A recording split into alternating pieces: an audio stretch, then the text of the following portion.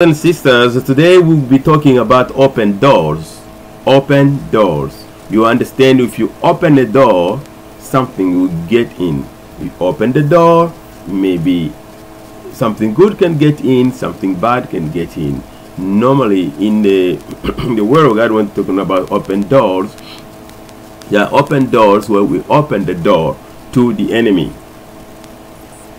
The Lord sealed, put an edge around us, as you remember with Job. They will say that because you put an edge around him, that's why he's not untouchable. But we have an edge around us because Jesus Christ is in us. Jesus Christ is around us. We have the edge that. But if we open the door, then there is something can get in. Opening the door is really being ignorant or ignorant of the word. When you know the word, you recognize what's going on. I always talk about recognizing the schemes of the devil, knowing the scheme of the devil. I remember the Apostle Paul saying that we know the scheme, his scheme, the schemes of the devil, his tricks. What he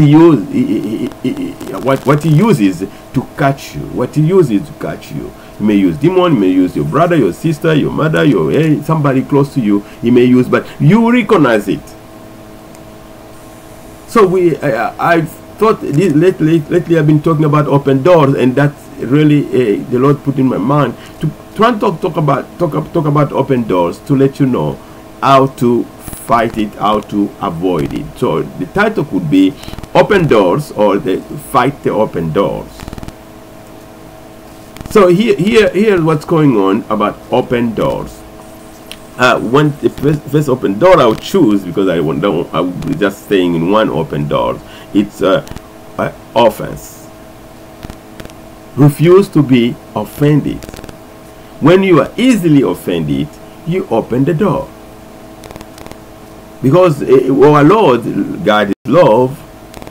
God is not easily offended. God is love. God, when you offended, it means that you telling God you're gonna fight, you're gonna do it yourself. We are represented by love. If you read Corinthians, I think 1 Corinthians chapter 13 verse 5, talking about to be love is not easily offended. Are you easily offended? If you are easily offended, there is a door you're opening. There is the door opening. Because if you stay in peace, then the Lord, then you are filled with joy. So you work on staying in joy. Avoid opening your door. So let's read. Today I pick today the chapter I feel like it's the best chapter for today. We will take Psalm chapter 19 verse 165. You know, for Psalm chapter 19 talks about the word. I love it, the word of God. So chapter 19 tells us, and I love this version, which is a new American version, which is tell us that great peace have they which love your law, and nothing shall offend them. If you love the law, nothing will offend you. For us, the law, I believe we are represented by Jesus Christ. If you love the word of God, if you love Jesus Christ, nothing will offend you. That's the key to help you not to be offended. Not to be offended is having forgiveness ready at all times. I remember one of the pastors who used to say that, well, it's good to forgive before even something happens. You forgive your wife before even she makes a mistake or she does something to offend you, so that you get all puffed up, angry. You have to have a strategy. We know the schemes of the devil. He's going to use somebody close to you. He's going to use somebody far away. He's going to use, and he's going to try to torture you, persecute you. As you know yourself, that those who are in Christ, those who want to live godly, will be persecuted. Second Timothy 3:12. It will be persecuted. So be careful. So if you know the scheme of the devil, you will know easily what to do. The other thing is that in case things happen, stay calm and think about how you're going to react. And the Lord the Spirit of God will tell you exactly where you are, what to do, where it comes from.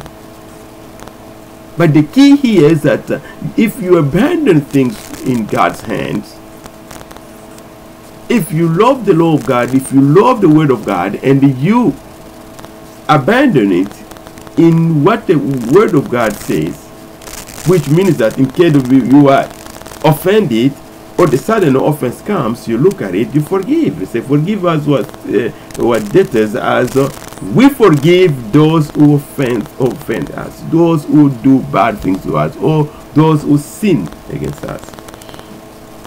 So you want God to forgive you, so you have to forgive. When you forgive, you let God do what He knows how to do. You remember, everything falls again in what we say, that God said, vengeance is mine. Why are we getting into it? He's fighting for us. Don't open the door in that way. Being offended, it may be a little offense, little by little it gets bigger. Even a little one, make sure you kill it before it stays longer than you. We all human beings, things happen, you look at, why did this person disrespect me? You say to yourself, and you start being puffed up, and pride just comes in you, and it really transforms you, and you become bitter, and you open the door to the devil. That's what the devil wants, because your joy disturbs him, your calmness, your peace disturbs him. So the way he comes to you to catch you and really steal your joy and disturbs you is you being offended, you opening the door. So the offense brings him in. So I think that's what I have for you today. I felt like it is important for me to stop on time, because for you to digest what we just talked about, digest it, and we have more with open doors, because the Christian is strong when he put all his trust in Jesus Christ. Put your trust in Jesus Christ. Don't try to defend yourself, to fight for yourself, but put your trust in Jesus Christ. When you talk, when you fight in Him, not in yourself, because you can't do anything. Remember, it's John 15 talking about you can't do anything without me, you will do nothing. That tells you that whatever you do, Jesus is there, and He promised you, I will never leave you and never forsake. Spiritually, if you abandon Him, you left Him there, then He is not there. You want Him to be there, and He promised. God is a faithful God. He will never leave you, never forsake you. He is with you in that battle. So digest this, think about it, and if you have any question, you can ask, and I will answer. If I don't have an answer, I will ask somebody. So, and I will ask the Holy Spirit, us, who has all the answers we can look for. So thank you for listening. God bless you, and we'll talk about more open doors. Okay, God bless you, and see you soon. Thank you.